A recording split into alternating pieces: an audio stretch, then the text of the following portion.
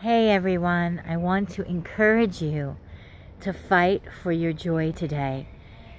You know, the days are going on and we're trying to keep our joy and we don't see things changing and we're in lockdown, and I've just heard yesterday that they're requesting that the Israelis be in lockdown for the whole month of April.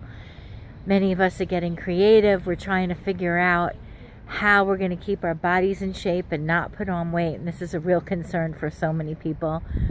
And trying to figure out how we can navigate all this and fight for your joy. This is something that we have to do on a daily basis to not get depressed and not get discouraged. We need to keep drinking from heaven. This is the only way. We need to keep going to God for fresh manna every day. I've started to take communion more because I really do believe that that really transforms everything.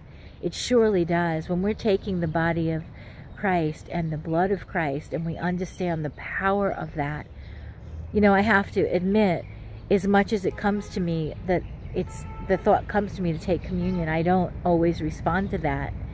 I realize it really is very important, and we must fight for our joy.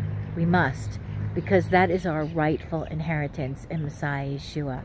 It is a beautiful day. You can see the beautiful yellow flowers, the wild flowers. It's a gorgeous day.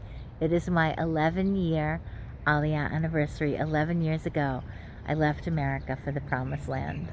And I am so happy that I did. This is home for me.